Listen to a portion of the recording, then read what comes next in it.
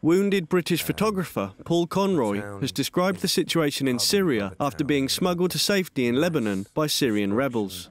It's systematic slaughter. It's not a war.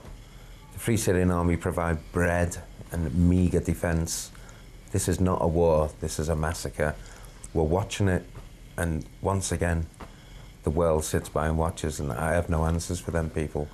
Somebody has to break the geopolitical stalemate that is allowing this regime to crush the humanity out of Syria. It's a crime of a scale I've never seen.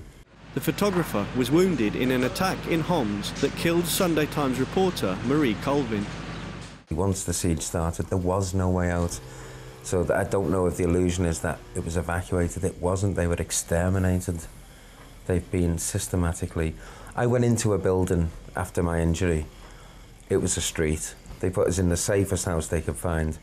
I left that building. The street had effectively gone. It looked like Grozny, like some of the French towns in World War I.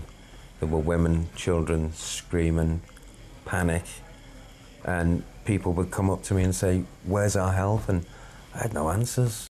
The photographer paid tribute to his colleague Marie Colvin, describing her as one of the world's greatest observers, and urged the international community to act.